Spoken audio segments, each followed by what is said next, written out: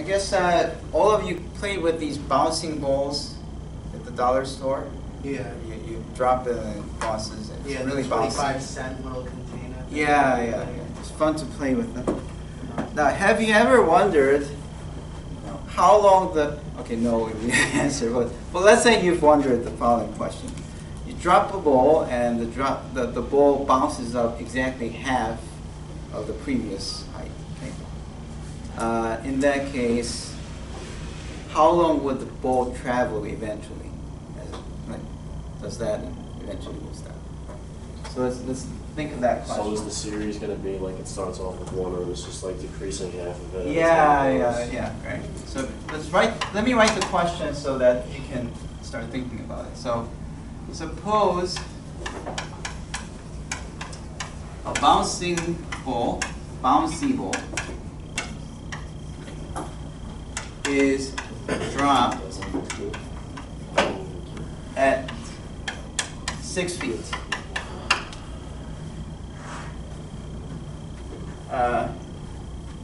The ball always bounces up to half of its previous height.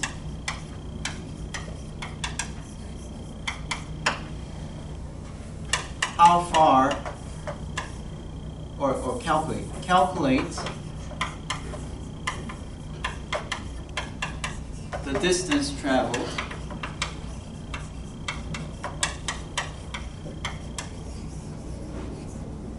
by the ball.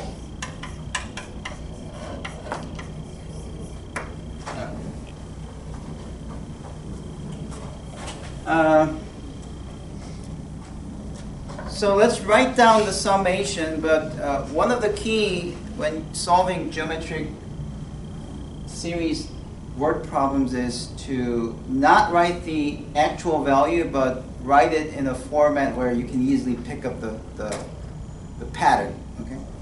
So the first distance it travels is, as it goes down, it's going to go down for 6 feet. Okay. And then it's going to bounce up for how many feet? 3. So it's going to bounce up for 3 feet.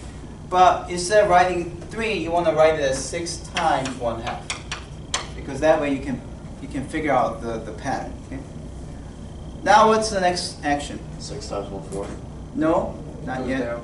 It has to go down. Well, it goes down. Yeah. So it's going to go down for 6 times 1/2, and then it's going to spring up for 6 times 1/4. But don't write 1/4, you write 1/2 squared. That way it's easier to pick up the pattern, right? And then it's going to go down again by 6 times 1/2 to the second power still, because it went up. So it's like this. This much went down, went up, went down, went up, and went down, right? And then every time it goes up, the same amount has to be traveled going down, right? And then 6 times 1/2 to what power? Third power. Third, right? That's how it's going to spring up, and then 6 times 1/2 to the third power. It's going to go down, and then it just repeats infinitely. Now, notice that this itself is not a geometric series, because if it was a geometric series, it should be like this, and then it should be this one, right?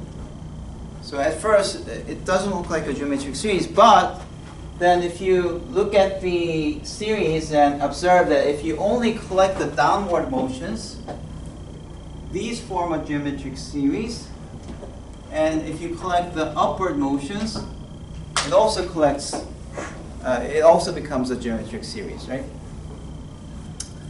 Now, we're going to discuss, no, I don't think we can discuss it here. Oh, yeah.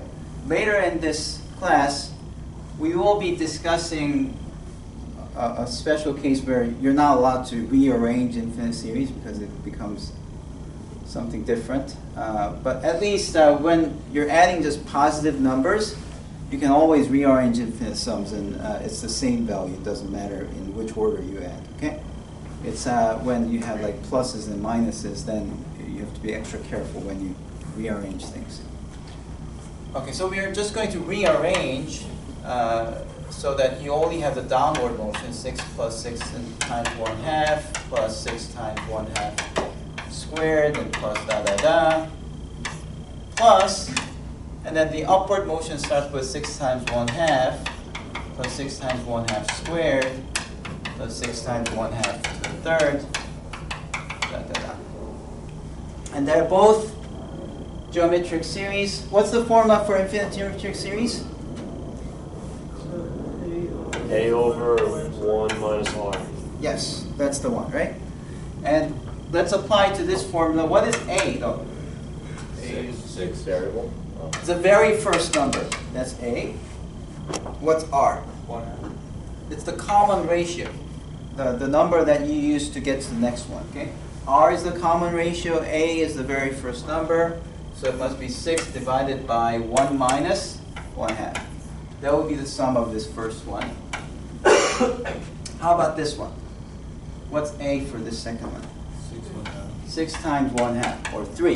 3 will be the very first term, and again, the common ratio is 1/2. This is 6 divided by 1/2, which is same as 6 times 2. Dividing by 1/2 is same as multiplying by 2, so you get 12. This is 3 divided by 1/2, which is 3 times 2, which is 6, and therefore 18 feet is the correct answer. So if it bounces back half of its previous height and it goes forever, it still gives you a finite distance it travels. Okay? So it's hard to imagine. You know, I think the ball would be bouncing for eternity, right? It'll always have some kind of motion. But still, the total distance traveled is a finite number. Because eventually it stops. Huh? Because eventually It doesn't, stops. well, okay. Are you roll after a while? Like, I guess, stop getting yes. you just move. Yes? No, I was just asking, is it like approaching 18 and then it gets closer and closer? But I guess Yeah, of course. This 18 means that it approaches 18. So in infinity, it never reaches 18 if you stop at a finite point, right? But it gets closer and closer to 18. But it's kind of not so easy to understand or imagine what's happening. But I was thinking maybe what's happening is like, have you heard of the Planck constant? Yeah. It's like the smallest distance you can have, right? So once this ball becomes like Planck constant, or even before that, physically, everything really vibrates a little bit, right? So the other kind of vibration will swamp it. But then, even in that case, when it eventually stops, this will be a good estimation of the actual physical distance it traveled. So this is another interesting fact about using infinite series in physics. So a lot of times what happens is like, instead of the infinite series giving you the exact answer for a physical question, it gives you a good enough approximation for the everyday phenomena, which usually are not infinite. They're usually finite. But the infinite process actually gives you an approximation that's good enough for a finite process. That's something to think about.